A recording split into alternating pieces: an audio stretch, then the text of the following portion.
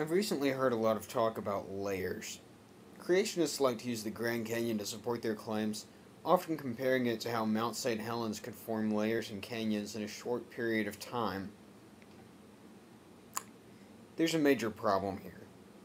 So, this is layering at Mount St. Helens, and this is layering at the Grand Canyon. See the difference? We can call this a false analogy, but that might be understating it just a little bit. What was deposited at Mount St. Helens was the equivalent of a big pile of dust. The rock layers at the Grand Canyon have fossils in them that came from the ocean. They don't have volcanic fragments in them. These are limestones, sandstones, and shales. At the base of the sequence at the Grand Canyon, there's a large schist unit.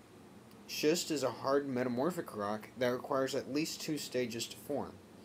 First, it has to be deposited as a sediment, and then it has to be exposed to high temperature and pressure. Nothing in a flood would produce the high temperatures.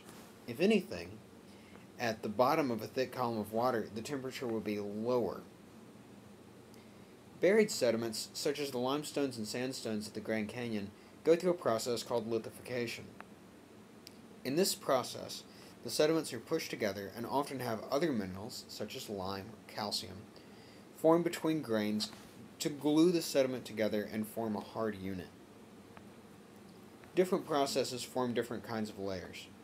Most sedimentary rocks form below water, so that erosion really has a minimal effect on them. There's many different rock types. When creationists try to declare that what happens to the weakest of rock types, and arguably isn't even a rock, is the same as what happens to the strongest of rock types, they're making a horrible argument. It's the same as saying that since it only took me a few minutes to read a Winnie the Pooh book, it will only take me a few minutes to read the whole Bible, because they are both books, after all. Creationists use this same type of logic for all sorts of processes. Don't be suckered.